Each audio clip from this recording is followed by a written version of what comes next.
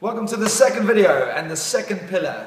Okay, this is a big one, nutrition, or what I call fuel for the body.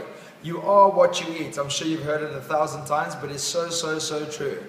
Everything that you eat basically results in how your body performs. Not just physically, but mentally. You need to put good nutrients, vitamins, minerals into your body, not processed foods. You need to put water in. 70% of your body is made up of water. Can you believe that? 70% of your body is made up of water. I think some people say 80. So let's say 70 to 80. And some people don't even drink water during the day. So the one thing that your body needs is water.